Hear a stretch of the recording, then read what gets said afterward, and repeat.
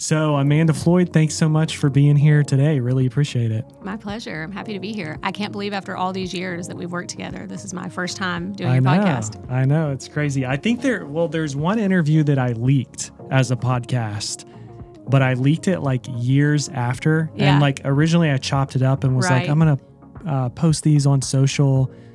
So it's the first official podcast. You know what's funny about that interview? I was thinking this morning, I was doing my personal development time and, my reading time. And I was remembering that interview. I think it was 5 years ago. Mm-hmm. And I was thinking back to it and the amount of growth that the both of us have had since then. Crazy. And if I looked at myself in that moment, and you, I think, we both thought, wow, we're really doing so well right now in this moment. And 5 years later, I look back and I'm like, it's crazy. We've come a long way. And I hope the next 5 years is like that. I always want to be looking at myself as somebody who isn't the most accomplished. I always see what are the opportunities. Mm-hmm. And I hope that we're sitting down in 5 years thinking like, man, we could have never guessed, that we'd be here now. Yeah. Because that's what it's about. The minute anybody thinks that they have succeeded, your career starts to die. Exactly. There is never a day that you're not going to learn more and have to put in the work to learn more. So just give a brief intro of yourself. I think most people watching or listening know. Let's just say there's one who doesn't. Tell us just a little bit about you. Yeah, so I have been in the orthodontic industry for 25 years now. This is my 25th year this year. Started very young. I've worked in every role in the practice. I've always had a major passion for it. I love this industry. I love the people aspect of it. Ben Fishbein bought our practice. I was working at the practice he bought. It was a little over 10 years ago, and we just clicked right from the start. We have a great relationship. So we grew, a very small practice. It was about $1 million then into what it is now. So we had about 7 team members back then. We have a little over 100 now. And I think the best part of what we do is, we're able to serve so many patients, provide an affordable smile, but a quality experience to our community. And that was always the goal and the mission of this practice. On my side of it, it's, the best thing that I do is being able to provide career opportunities and leadership opportunities to someone who would not have traditionally thought they were able to move in that direction. Yeah. Let's kind of kick it off and talk about what you're seeing. I'm kind of curious because we hinted at it at fundamentals of just what does orthodontics look like this year? So many people are kind of in freak out mode. Yeah, for sure. And things are down and, you see them kind of making rash decisions. What are you seeing and what are you noticing? Pretty much industry-wide, we're seeing a decrease. I mean, what we have is, we came off a COVID year, which was an unprecedented year for everyone. A 7-week closure. Coming back from a 7-week closure, we were all killing it because there was just so much of a backlog to get through. So we had a really great year in 2020, and then we had 21, which you almost have to take that year out. And this is what I tell my clients, almost like pretend 21 never happened. Look at everything on a 3-year CAGR. And if you're measuring it that way, you're most likely still growing. But if you're measuring it compared to 2021, everyone's down. I don't know anyone that's not down unless it was a brand new startup that just started marketing. Now, there are some outliers, Jesse Carmen, people that had never traditionally done marketing that are getting into it now. But the vast majority, certainly down. Yeah. What do you, when you talk to people and maybe some of them are kind of in freak out mode a bit, what do you tell them to hopefully maybe calm them down and get them to think about the future? And obviously any business is going to be highs and lows, and you're going to have to experience that. Even with orthodontics, which is supposed to grow like crazy, you're going to have years where it doesn't. Yeah. I mean, I think that right now it's not a time to be decreasing budgets significantly. Luckily with Ben, that's just not how he operates. We're still putting as much into marketing, if not more. We actually hired a 4th full-time marketing person this past year, even though we're down, just because we need to get ahead of it. So that's kind of like our first go-to. If the numbers are down, we're not getting the leads we got in the past, we reach out to marketing. Like, what do we need to do now? But I think it's just a lot of people are comparing where we are now to 21, and you can't. And so we're kind of looking at things on a day and annual basis rather than looking at it compared to where we were 2 years ago. So for us, like we want to be producing at least 25,000 a day every clinical day. We're not there every month right now, and it's our first time since 2016 we haven't hit those numbers. So when people are, oh wow, I mean, we're still doing really well. We're still over 20, but for us to hit 25, like if you look compared to maybe 2021, we were averaging 28 to 30,000 a day. 22, we were averaging like 24. This year, I think our average would probably be about 22 to 23, which we did bring another full-time provider in. You know, we have a brand new location we just opened. So there are things that are going to fluctuate, but I would just say, you know, don't take your foot off the gas with marketing. It's one of the biggest things I'm seeing people do. I'm like, why are you doing that? It's the opposite of what we should be doing. Well, you said something so interesting, like, you know, we look at like Amanda and the Fishbein team and, you know, some of our, let's just say fast growers, easy growers. I think of Harvey and Thomas as well. You know, when things have slowed down or the economy's gotten bumpy or we're not hitting the goals that we used to, your guys' mindset is, well, we need to spend more. Right. We're not letting the throes of the day or the wind that's upon us dictate the decisions we're making right now. Because I think so many people, when goals aren't being met or production's down or new patients are down, they're making decisions around this and they're going, oh, we're not doing what we did 6 months ago, 12 months ago. So we need a cut. And then I almost think about like why some people like you crushed it when we opened after COVID, right? Like when we were shut down, you guys were still marketing, doing everything you could. Casey was running consults. Right. Virtually. I think I remember you guys did something like with the first responders. And Yeah, like we did a lot of marketing events. Right. Yeah. So when the world was shut down, you and like I think about Farina as well. Efros. Yeah. We're like, the mindset was almost like, this is a time that we can like buy market share at a discount because Right. everybody else is retreating and crawling under a rock. It's kind of like the stock market, like buy low, sell high. We also had so many people, right? Like we didn't want to furlough our team. So we paid our team the entire time we were shut down. We paid their full salary. And so, you know, we're like, okay, we have, at that point, I think we had 85 team members. 85 people, there's nothing to do outside of, you know, assign 2 people to answer phones every day. Right. Not a lot of calls coming in. First couple of weeks were busy because we had thousands of patients to reschedule, you know, over that period. But we're like, all right, well, the deal that we made was we're going to pay 100% of your salary. We're going to ask people that are salaried to work 1 day a week.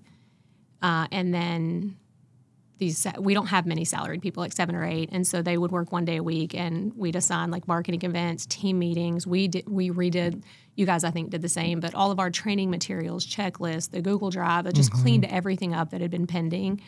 But yeah, a lot of it was just community events and marketing because it's pretty cheap. I mean, people freak out about that, about getting out there in their community. They're like, well, we don't have the budget. We don't have the budget. It's so inexpensive to go to an event. And it's also so inexpensive to hire someone for marketing.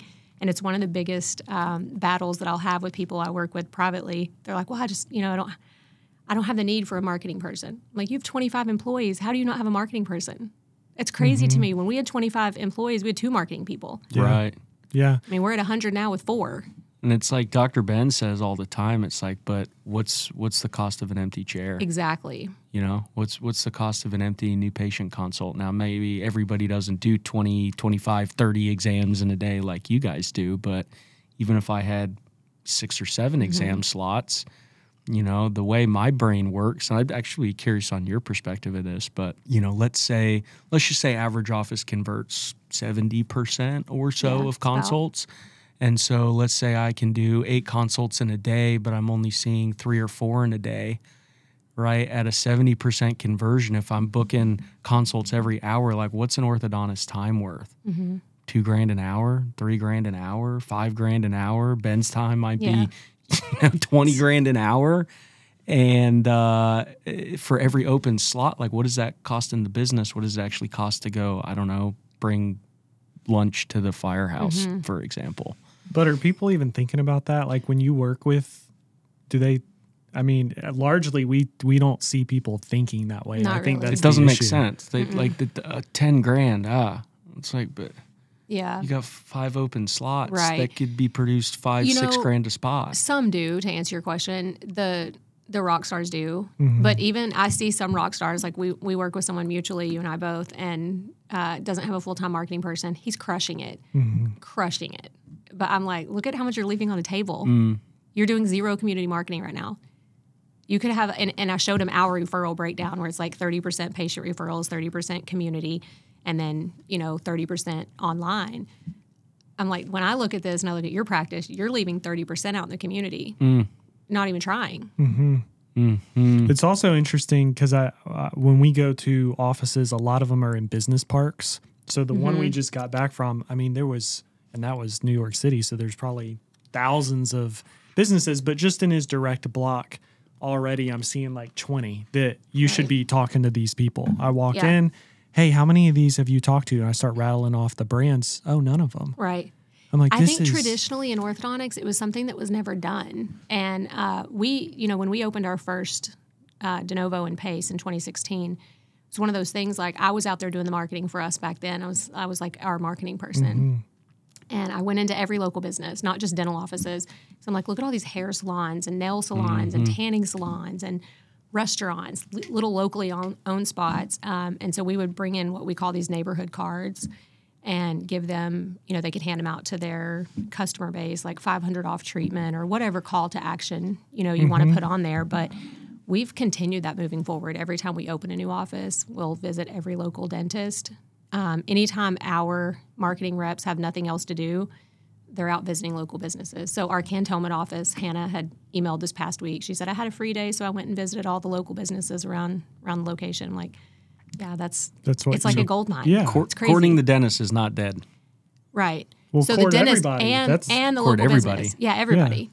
But I mean, like just looking at the bread and butter from the general dentist, so many people, oh no, I don't want to do that. They're Too much doing to it. Keep up with. They're doing Right. Invisalign now. It's like, but Who cares? Yeah, but they're doing like what 3 cases a month. So we'll take that. We actually do an Invisalign event for the general dentist in You our like community. their biggest cheerleader. Yeah, we're like, let me teach you how. We'll show you.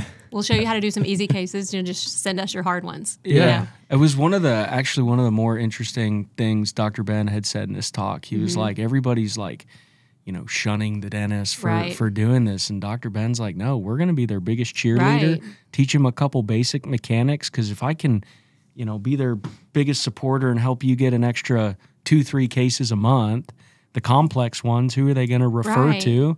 The one that's helping me out. And then when they maybe can't get the result the patient wants, Send them over. they're going to send them over, right? It's it's a difference in an abundance mindset and a scarcity mindset. It's the same with us, and we have so many offices that don't want to implement whitening. They don't want to do it. They're going to lose the referrals. Like, we've been doing whitening for 4 years, I think. I got a great story on this from our trip to New York. I'm not going to say any names, but if they're watching this, you might know who you are. So the dentist that we visited, the story I was telling you. Yeah. So whatever. He's like, so what'd you guys do last night? And I was like, oh, we went out to dinner with a couple of our orthodontists here in the city. And he's like, oh, who is it? And I was like, oh, it's Dr. So-and-so and Dr. So-and-so. He goes, oh, Dr. So-and-so? You'll never believe this. I used to refer all my ortho to him. And I was like, and why don't you anymore? Why'd you stop? I said, 1, why don't you anymore? And 2, why'd you choose him? And he goes, well, it's interesting. They actually never came into my office. They never courted me. I never met them. I did my own research, found out who's close, who's got a pretty office, who's got cool doctors, and I chose them based on their reviews, their location, blah, blah, blah, and just started sending them patients. I sent all my ortho to these guys. He goes, I don't need gifts and donuts and cookies, but it would be nice to just get an email or a call. An acknowledgement. Hey, Luke came in. He's awesome. Thanks for the case. He goes, over the 2 years I referred to them, I didn't get a single phone call, email, drop by, nothing. He's like, I don't need the gifts, but I got 0 acknowledgement or correspondence, and I stopped referring to them. What a loss. That's a baller dental office, you said, too. Yeah, a lot of patients. And I'm like, this person they were referring to is a client of ours. And I was talking to Luke, and I'm like, I mean, are you surprised? We were at dinner with them. They're like, oh, we haven't visited a dentist in 8 years. You know? As a brag, almost. Also, I'm like, really? We visit them every day. Yeah, but we'll see. Obviously, when we turn on campaigns, you're going to get some dental type leads, people that need dental work. There needs to be a referral system both ways. Exactly. So it's funny for us, with the size we are now, right? We're a bigger referrer to a general dentist than they could ever be to us. Right. Not to sound like, I'm not trying to sound cocky by saying that. Right. It's just the numbers speak for themselves. So for our team, we were just in a call center meeting on Friday, and I'm sitting there with our 10, call center employees, and I still like to go to the team meetings. I want to hear what's being said. I like to, throw a little motivation in, give them a couple podcast recommendations or book recs. I'm like, you never know who's going to be your next rock star. And so I still continue to cultivate these relationships. But I'm in there, and, we're going through the PCC notes, and they're like, okay, so we're going role-playing, right? And we're like, all right, somebody calls, and, you're setting up a new patient appointment, and then at the end, they're like, do you guys do crowns or whatever the question is? And so our team members, like, we just tell them, no, we don't do that. We'll go ahead and cancel your appointment, and, let us know if you ever need us again. I'm like, no. Okay, first of all, we don't cancel anyone's appointment. Right. Like, are we serious? No, we continue the appointment. We'll go ahead and see them, because even if they're not a patient right now, eventually they or someone they know are going to need orthodontics. So if we give them a great experience, even if they don't need treatment, that's great. That's all we need. But secondly, this is a great opportunity for us to continue solidifying those relationships with these dentists in the community that we have great relationships with. We need to send them patients. Please don't just hang up and say, let me know when if you need help finding a dentist. Like, no, here's our top 5 people we want you to refer to. So I think being in those little meetings like that, though, I learned little things in our own practice, and I'm like, oh, no, not like that. Yeah. I mean, the amount of people we work with that, like, the moment somebody says on the phone, like, I haven't had a cleaning in a year. Oh, yeah. Or I need an implant, or I need a filling. I mean, they can't get off the phone fast enough. I know, that's crazy. I'm like, they still have family. Like, and you never know. Like, they might have something so quick and then start treatment. Yeah. Insane. I don't want them in my office. To piggyback off that, we'll ask them, well, what's your referral process? Oh, let's say they have one. A lot of them don't. A lot of them do just get off the phone. But if they do, I say, well, does the dentist know that you sent them that lead? Right. Oh, no, we don't talk to them. We just like hang up and call. Hey, just gave a patient your number. If they call, here's right. I mean, you could even make a 2 spreadsheet, seconds. share it with them, sign a BAA with them, whatever you want to do. But you need to actually track that, because otherwise, if it's like out of sight, out of mind. Right. Yeah. But kind of shifting gears, another thing that we've seen a lot of lately, and we're trying to pick up on these false beliefs or limitations or things that really hinder growth, is to scale, I have to buy more locations, even though the 4 locations I already have are underproducing. And so what do you tell somebody who has too many locations? They to his point with chair time, and you guys are the ones who kind of taught us that, you have all this empty chair time. Your buildings are just turned off for 2-3 days a week. So I think there's different ways to look at this. And certainly Ben and I over the years have had differences in opinion on this. But for me, it's numbers. I'm a numbers person. If we're not producing at least 25,000 per day, we're not going to open another day. Doesn't make any sense to. Why would we spend money to, your payroll costs are about 23-25% overall. We're not going to pay the team to be there another day when we could produce just as much in one day as 2. But I think that, if you're doing well and you've already created a brand that's working, going and open another location makes sense, even if you're not going to hit that 25 per day or whatever it is. Let's say the average is 15,000 per day. I don't even know what it is anymore right now, but I would just, you don't want to open another location just to open another location. If you have room to produce another 1-2 million in the locations you're in, why spread your resources? Well, that's what we see all the time. Right. I mean, like, Doc's burned out. He's got to travel with the team.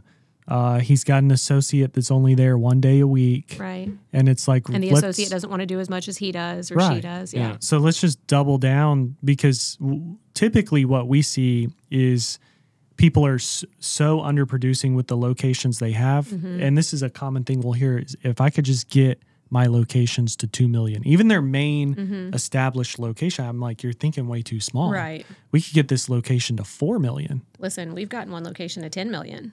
Right. The sky's the limit. I mean, it's a beast of a location, but But relatively, if you don't have 12 chairs and 3 consult rooms, I mean, a typical office that has 5, 6, 7 chairs could be producing 3 day a week, 3-4 million, easy. Right. I mean, that should be pretty simple. We'll have people in highly populated areas tell us that that's not nobody's doing that here. I'm like, no, they are. Yeah. Somebody's doing it. It just ain't, Listen, it ain't you. We have a friend down in Miami that was producing like 7-8 million, 5 chairs, 1,700 square feet. They were I think I know who you're bursting talking at the about. seams, bursting. I mean, they built a new location now and they're crushing it. But I'm like, come on. We produced, I think it was 7 million the year before we renovated Pensacola. Yeah. And you guys saw what it looked like then. It was insane. Yeah. We had people falling through the ceilings mid-construction, all kinds of crazy things happening. The worst looking office you could possibly imagine, and people are still signing up every day to start. It was actually mind-blowing. I was doing a residency talk on Friday. I was at West Virginia University, and this one of the residents is like, if I'm really going to be a, direct-to-consumer type of practice, like I have, the office probably has to be like gorgeous. And I was like, well, yes, but let me tell you this story about my friends Amanda and Dr. Ben. They were producing orthodontics with people falling through the ceiling with exposed wiring and walls. Didn't you have patients like signing the plywood? Yeah. Yeah. I mean, honestly, do I not just recommend. say clean, but you modern, gotta- and simple, right? Yeah. Like Clean, you don't modern, need and gold simple. You do not have to chandeliers spend a and fortune. champagne and strawberries and I go in massage an chairs. office that's beautiful. I love it. Like I love the vibe when they've brought in these, 7-figure designers to do these incredible remodels. I'm like, man, this is nice. Does it produce more? No. Yeah. I mean, as long as, and I think like what we decided from the very beginning was when Ben bought the practice, there was no one in this town offering affordability options. So the vast majority of patients in our own community couldn't get orthodontic treatment. There was absolutely no way. 15% was the minimum down payment. Wow. 25% if you didn't have great credit. Whoa. And mind you got a credit check, of course. And when he bought the practice, his mission and goal really was to be able to provide access to care to as many patients as possible without letting finances stand in the way. But he wanted it to be a nice experience. He didn't want to have some, dumpy office that felt like what traditionally would look like an affordable, option. And so I think there's ways to make it clean and nice and spend money where you need to spend money, like on, stone countertops or, nice wood floors. But furniture, you can find clean, nice furniture on Wayfair, Amazon. Yeah. I mean, we do it every time. So top-notch experience and affordability can live in the same. Absolutely. And the key that ties that all together is having an incredible team. Yep. Well, it's like, look at Chick-fil-A, look at Starbucks. Like these are, low ticket items, but the experience a lot of Right. times is high. Unless And they're in the so- airport. Yeah, of course. Anything. Fake Starbucks, Anything fake goes Chick-fil-A. in the But airport. just had to make Yeah. that disclaimer, But you guys had a vision for where the business was going to go. Obviously, maybe not everything was on paper. You guys evolved. So many times we're asking owners, doctors, and they're just kind of pulling it out of, well, I'd like to be at 2 million or, this. And it's like, where is this written down? Or how many times do you rally your team around this? Right. I just thought about it since you asked me. Yeah. Right. So, And there's almost no communication. yeah. What's funny to me, too, is most doctors are so terrified to talk about their production or their goals in general. And I'm like, you guys know Google is free. Everyone on your team knows how to look up what your annual production is. Like, literally, I mean, Or they how know much how many does a patients start every orthodontist day. make? Yeah. They know how much you charge. Yeah. They can Google what's the traditional overhead in orthodontic. They know how much you bring home. Yeah. It's not rocket science.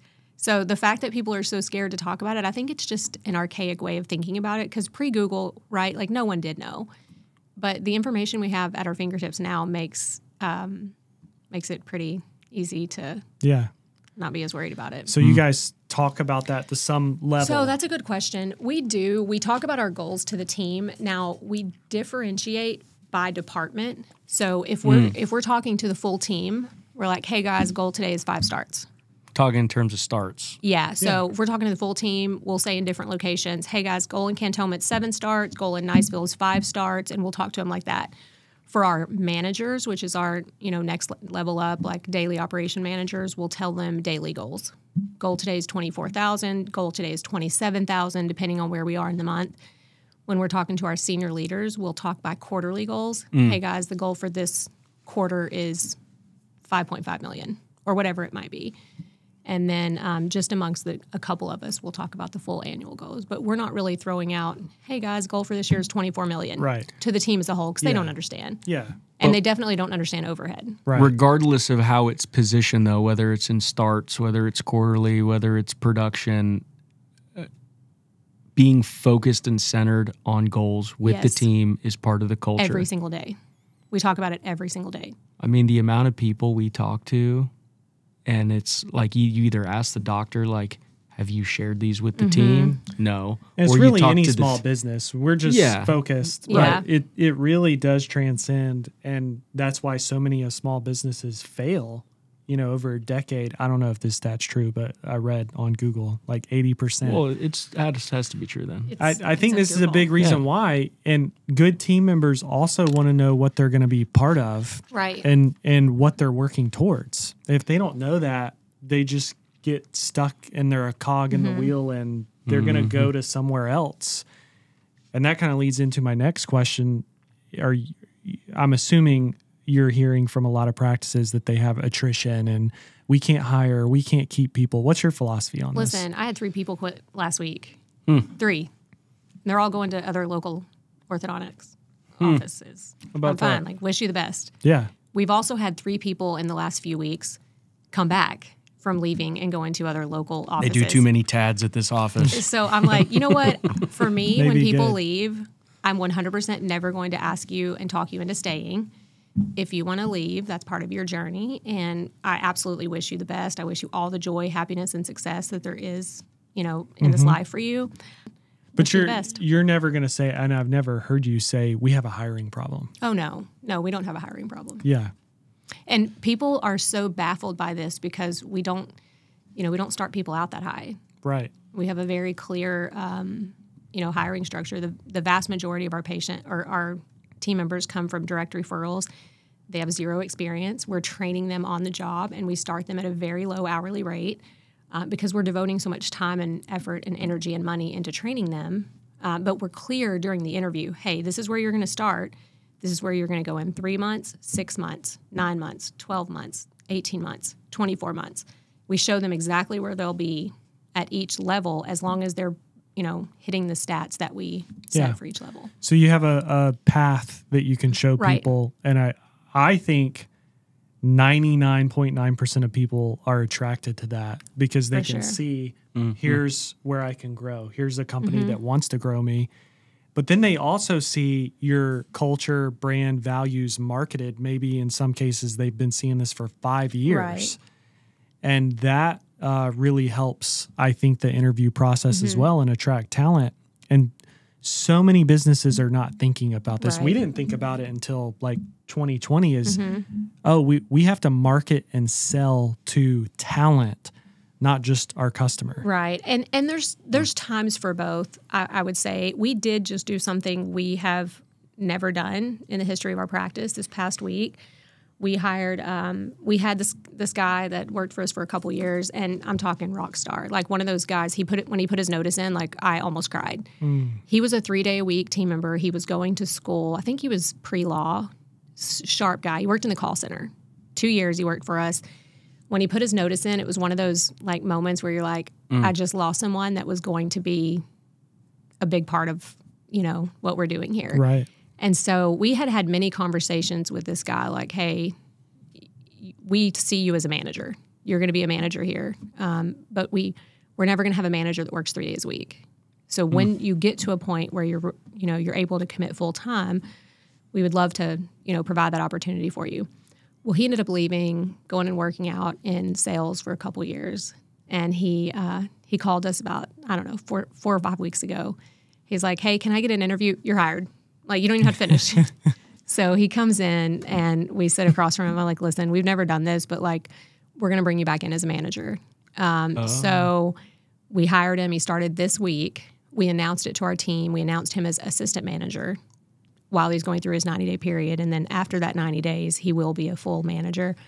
But, so I've always said I would never hire someone in as a manager. Yeah. And I just did it for the first time in 10 years of Ben and I working together. Yeah. This guy did have 2 years prior with us, and we knew, right, what it makes we sense. wanted from him and for him. But so I guess never say never. But, I think that it helps too that we're direct referrals. 100% of the people we're hiring and interviewing are coming from someone else that already knows either they work here or someone in their family works here.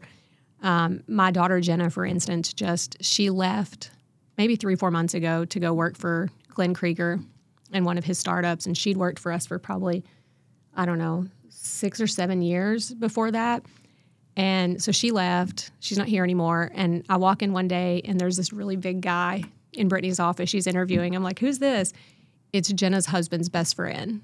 And we hired him to be an assistant, which he's this huge bodybuilder type guy. I think he was at my last adjustment. He's so good. He is one of the best people. He's huge. Yeah. Which is so funny because when we were sitting across from him, like, I can't see him in the clinic. Like, I can't see that. But he's one of the best assistants we've hired. So all of that just to say, you never know where your next great person's going to come from. But if you're offering like direct referral type interviews, they know what they're coming into, right? Like this guy knew he was coming in to start for very low hourly to get training in something that he could make really good money in long term, but it's going to take a little while to get there.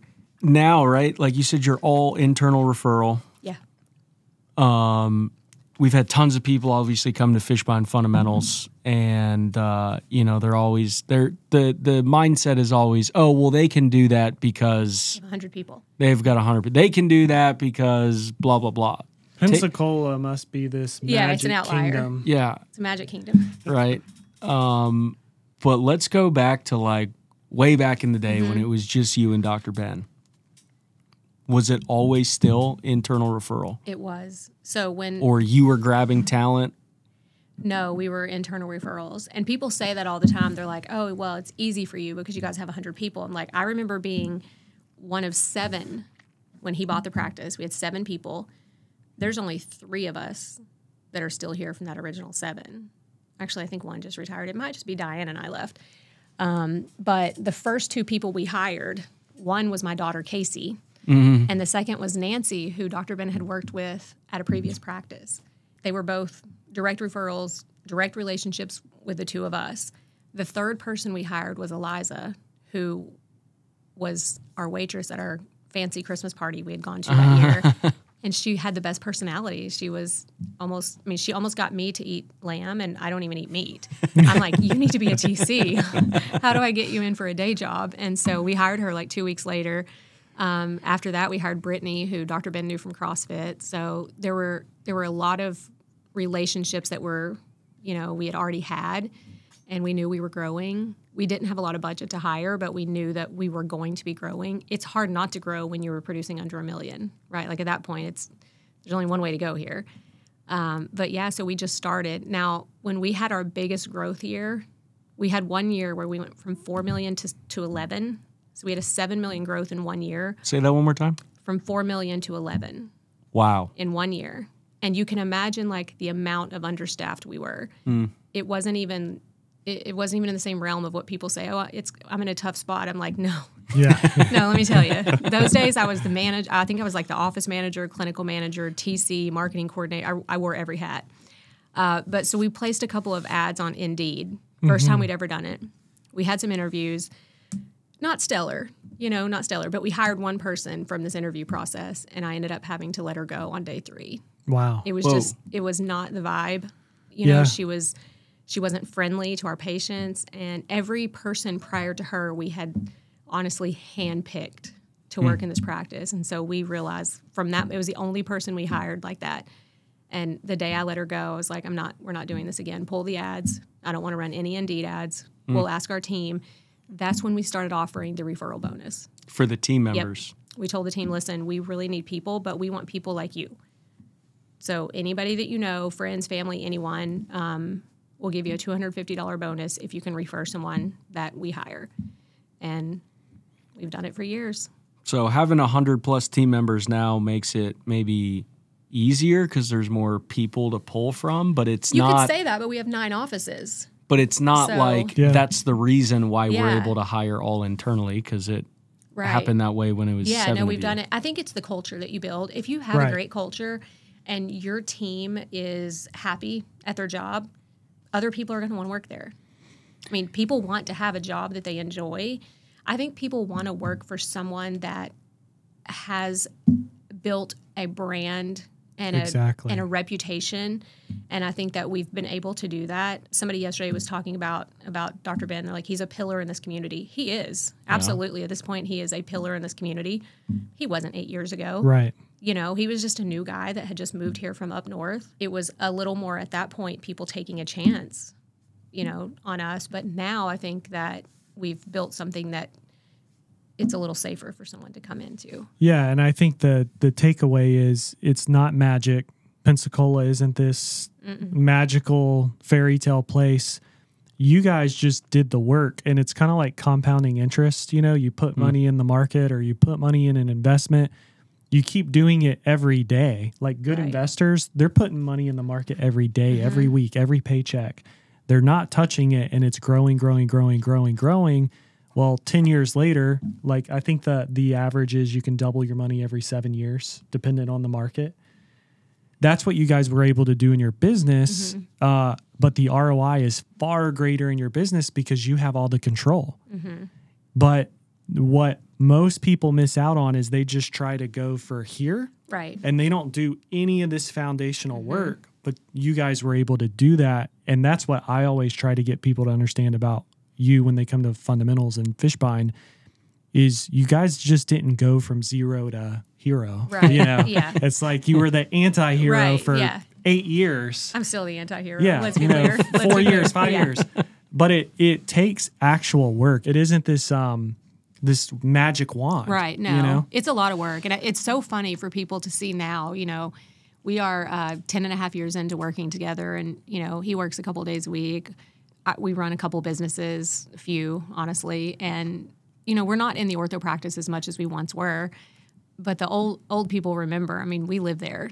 Like, I had a shower in my office because I would go to the gym at 5, be at the office by 6:15 a.m., leave there most days, 5:30, 6 p.m. in the evening, never taking lunch. This was Monday through Friday. I mean, it was years of hustle and really, you know, giving it everything we had to get to the point where we were able to build leaders and create people that could run things, you know, on the day-to-day. But it's easy to look at it now and be like, oh, yeah, they have it made. I'm like, oh, you have no idea. Yeah. Only the old people really know. And I think if anybody will sit down and make a plan, make targets, maybe some of them don't make sense, which they'll figure out along the way, and bring their team in on it. Right. And we have budgets for everything. I think people are always so shocked to hear that. You know, we do a lot of team appreciation in our practice, and it makes me a little sad when I see offices that don't. And I work with offices. It's like they have a team meeting and they're reminding their team, hey, don't forget to bring your lunch. I'm like, oh, lunch. Okay. It's just never been one of the things that Ben wanted to save money on. He wanted to show team appreciation even when he wasn't bringing a paycheck in. It's like, I'm going to invest money into these people. I appreciate what they're doing. And so we bring lunch in every Monday. We have snacks and drinks in the office every day. We do a lot of pop-up, little stuff. It shows a lot of appreciation. We do coffee at least once or twice a week for the whole team. I mean, there's a lot of money that's spent, but there's a budget for it. And at the end of every year, right now, this week, actually, I'm working on budgets for the new year. And I'll take collections, divide that out by, you know, whatever category. So our marketing budget, the same. We'll take 7% of collections, figure out where all of it's going to go. Team appreciation, there's a budget for every little thing we do. I mean, down to the, you know, $1.25 per day per office for snacks and drinks. So there's a math to it. There's a science to it. It's not just, I think people look at us and they're like, oh, they just spend money, every day. There's no. It's calculated. Yeah, it is calculated. I mean, you can't afford for it not to be. I know you're a big Simon Sinek guy. Yes. I mean, I think we all in this room kind of nerd out on personal development in some way, but the way I got introduced to Simon Sinek was actually not one of his books. It was one of his first TED Talks. I don't know if you've seen The Golden Circle. And like the whole premise of that is just people don't buy what you do, they buy why you do it. Right. And so I look at coming back to this word, and it's such a buzzword today, culture. Everybody wants to talk about culture. It is a buzzword. Culture. It almost turns into like a, woo-woo. Feel good. Yeah. Let's all, powwow around the campfire and culture together, drink kombucha or whatever. But which could be cool, maybe. Which could be cool. Hey, I like it. Don't get me wrong. I like a kombucha and a campfire, but you know what I'm getting at. It's a little kumbaya, Yeah. But it's something that you guys have not kumbaya'd. It's something that it really internalize and live by. And it makes me think like some of these people that live in areas with tons of people, right? Like our talent pool in Pensacola is small. Very small. Right. You have to develop that talent. And so, I can't find people. I can't hire people. Everybody leaves me. And sometimes it just makes me think like, have you ever thought like maybe you're the problem? It's funny because not to be negative, but it's like you and Dr. Ben were so intentional about how you make your people feel and how they're treated. It's also a long game. It's a long game. If I could tell you how many times in the past year I've heard, you guys know Miranda Riley, our creative director, and the amount of comments I get from our private clients like, oh, she's a unicorn. Where did you find her? How do you even find someone like that? I'm like, I worked side by side with this girl for 4.5 years to develop the characteristics that she has now. You can't find someone like that knows how to do all the things out the gate. You can find someone that has an incredible personality that shows signs of being a great leader and being a self-starter and just being someone that you don't have to hold her hand. And that's what we saw in her. And when I find someone like that, I don't want to stick them in one role. I want them to learn every aspect of the practice.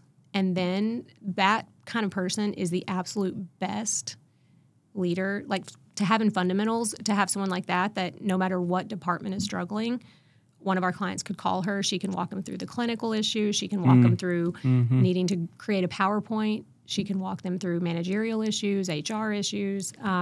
But it's a long game. You're not going to find someone like that and develop them in 3 months. Most people give up and don't have the patience to really put the time and energy into developing the leaders. Yeah, that is a great thing to talk about. Think about anything else besides like your practice. Think about a sports team. Tom Brady was not, if you're looking at a list, he wasn't like, oh, this is the guy I got to bring on my team. When he Shout out Brock Purdy. When he gets to New England, he's, second or third string. What is he doing the whole time, through high school, college, second string? He's training. He's watching film. He's getting developed. He's getting mentored.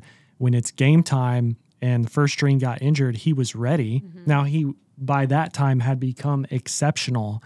But what if you were, like, looking at him in high school and never could see the mentorship or development training that needed to happen? But we don't think about these other situations. Right. We got to think about, let's zoom out. How does the real world look? If I bring somebody in as my stock trader, am I just going to throw him in and he's just going to be like making these big trades on Wall Street? No, he's going to be mentored. He's going to be trained. But as small business owners, we miss that. Nobody has the patience and they don't want to invest the time and money into it. And to be honest, it's a huge investment to take someone with zero experience and develop them into someone like Brittany Svoboda. Years. Yeah. How many times we've flown her all around the country. Yep. Taking her to different trainings and seminars. And I mean, you don't just wake up with someone like that. She's a rock star. She's a rock star. Shout out Brittany. We love kidding. you. Couldn't make it through one day without her. Yeah. I almost think about our relationship, Luke. I don't know if you know how we met. I actually met Luke and Justin on a sales call. I was working at another agency. I don't think I knew that, which is weird because I feel like I know most of y'all's stories. Yeah, so there was We'll skip the long story. The short story is, but the sales call was bad, but I thought it was great. But he still tells me it's awful, and we were laughing at you and making fun of you and how terrible it was. And like we had the card out. We thought we were getting the call we were getting on was framed. Great story. Okay. Was framed. Oh, you need to make a payment. Let's put you on with hair. Hair comes on the call. The whole dog and pony show. Guns blazing. Write down 3 numbers. Circle 1. Oh, stop. I mean, but I think the important part here is we saw something in Harrison that a lot of people don't have. Right. And a lot of people in high-ticket sales are afraid to make the ask or make you feel uncomfortable or challenge you. He had that, so I instantly thought, oh, we just need to train him on our system. And, how long have you been here now? 4.5 years. Sales is confidence. I mean, you're not going to get around that. We were at a mutual client's practice in Ohio recently, and I mean, this guy's got some rock star TCs, and they have grown, as you know, tremendously this year. And we're sitting in on a couple of consults, and it was 2, 3, 4 in a row where his TCs are over $7,000 fee presentations, no one batting an eye, no discounts given, and same day start. I'm like on the 4th one with the over $7,000 fee. This girl same day starts, and I'm like, when people say it's impossible, I'm like, please come and listen to this. And they had just left our TC empowerment course, and we're doing the exact fee presentation that we teach. I'm like, this is not rocket science. People make this so hard, but at the end of the day, it comes down to the TC's confidence in what they're offering, the doctor's ability to get out of the way and let the TC do their job, because these doctors are not salesmen. They do not need to be in the room. They need to come in. They need to say hi. They need to, look at the records, give them a treatment plan. Beautiful teeth. And get out. Yeah. Let the TC do what they need to do. If you have a TC in the room that's not a salesman, you need to find a new TC. Because at the end of the day, that is the job. Nobody wants to say that because it's not pretty. This is a medical industry. Well, I believe if you can't sell somebody, you can't help them. Sales, if we have the right perspective, I think sales, asterisk here, we're operating from a place of integrity. The product or service that we're pushing is going to make a positive impact in their life, right? If those two things are not in alignment, this statement is off the table. But I say if those two things are in alignment, closing somebody down is actually the highest form of service you can give them. Because if I can't close you, I can't help you. Right. Especially same day. Save them the time and the energy of coming back. But we train our team all the time. Like, these people didn't fall out of the sky and land in your consult room. Exactly. They actually clicked on a link or called and made an appointment. They reached out to us in some way, shape, or form. So that tells me they want to be here. If they can start treatment and the doctor says, let's go ahead and move forward with treatment, there is no reason why they shouldn't start today.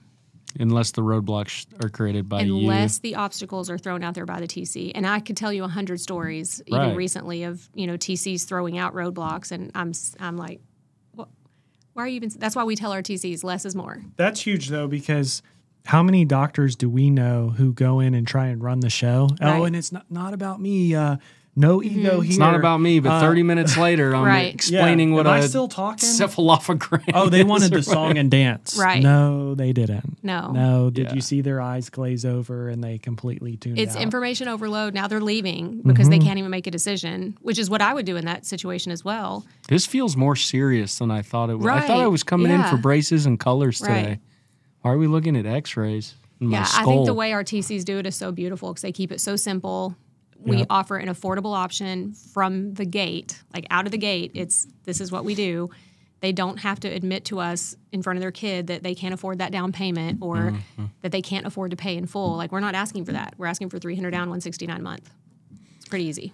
So let's kind of wind it down with Fishbein fundamentals. For those listening, watching who may not know, I think most of them do know, but maybe they don't. What are you guys wanting to do with that? What are you offering? Because so many people contact us and they're like, hey, should we do a one-on-one? Should we, do this type of training. Should we When's come the to the next course? event? Yeah. So what's Yeah. that look like, and what's your kind of goal and vision? Yeah, with that? so we started the course as a way to just streamline. You know, you see an orthodontic practice that has extreme growth, and everybody wants to see what they're doing. There's got to be some secret magic that they're Always a secret. It's probably a book we read, and that's all it took right Yep. there. So they want to know what that book is. Where do I get that book? The other part is nobody wants to read though. Yeah. So that's funny. But Tell them it was my book. Yeah. There you go. So we started the conference as a way to just streamline, and make it a little less chaotic. I love order, and Dr. Ben's a little more, he's how he is. He's funny. It's like, oh yeah, we can do this. Sure, of course. Like we would have people show up 2-3 different people in the same week. I'm like you said about your story when you went into the dental office and they weren't expecting you. We had multiple times where that happened. Right. Where Who I'm like, told you to I come? know, I have no idea. So we started the course. I think we've had 18 fully sold out courses at this point. I think we started it in 2017 or 2018. And then from there, we started the one-on-one program because the courses would fill up. We only offered, 3 or 4 a year, and they fill up, and people don't want to wait. Our next available date right now, we have a few left for August 24. And then after that, it's going to be our HIP course in November. So we started the one-on-one program, which is essentially very similar to the course, only it's a lot more one-on-one. So somebody comes in, they spend a full clinical day with us, whatever department they want. And then probably 2 years ago, we started offering virtual options, which are very popular now. So we do, like a half day, whatever department they want. It's always me and Miranda and then whatever other director over whatever department they want. And then after, aside from those things, we also do private consulting. We reserve that for clients that have already been through one-on-one training in the conference, and just we are very selective with who we work with. We want people with certainly abundance mindset, growth mentality. I don't want to spend months working with someone who that would never work here. I'm like, okay, I'm not for you. I'm not for everyone, and I'm certainly not for anyone that thinks that would never work here. Yep. So, those are the Writing all off the things. possibilities before Yeah, they even... I really want to work with people that have the mindset, that are willing to get out of their own way, let their team do what needs to be done to grow this practice, because you're not going to do it by yourself.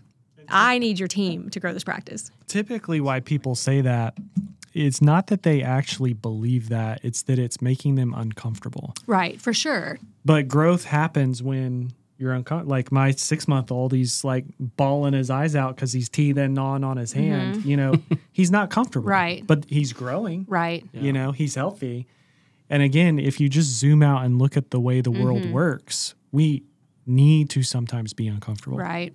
We have a mutual client, Jesse Carmen in Ohio. Love that guy. But he, he came to fundamentals. He brought his whole team, and then he came back. It was like a month later for the TC course. You bring like 15 people down to Florida, huge expense. Right. Yeah. That was a huge expense on his part. And then I think it was 4 weeks later was our TC only event. He brought 4 more people down just for that. Wow. And these same people had already been here a month before, but we had a TC focused event. So from that point, he leaves. You guys, and they started working with y'all. Like they had a massive amount of growth. And we started working with him privately, one-on-one, and he's had an extreme amount of growth this year. But he was telling me last week, the reason this has worked so well is I told my team from day one, whatever Amanda and Miranda suggest, we're going to try it. Yep. We're going to try anything they suggest, because the worst case scenario, it doesn't work, and we change it back. We're not doing brain surgery here. Let's try whatever they say. So we ended up we made some hard changes with his team. We switched people into different departments. We changed their fees. We changed the entire process of their consult. We developed a call center. There was a lot of things that were uncomfortable, but he was willing to get out of the way and see the big picture. And it's, tenfold for him. Bingo. The sky's the limit. Yeah. So how can somebody get a hold of you guys who's interested in learning more? Fishbeinfundamentals.com is our website, and then they can always email Miranda or Casey. It's Miranda@fishbeingroup.com. Same Casey @fishbeingroup.com. We have tons of people reach out with questions, and we're always happy to answer, things that we can via email. We're happy to schedule calls with people. Awesome. Yeah. Well, thanks for being here. Yeah. I Yes, feel like long we overdue. I feel like we could talk all day. Maybe we could schedule a time even with Ben to come in and just like talk for hours. But yeah, thank you so much for your time. Of course. My pleasure. Thanks for inviting me.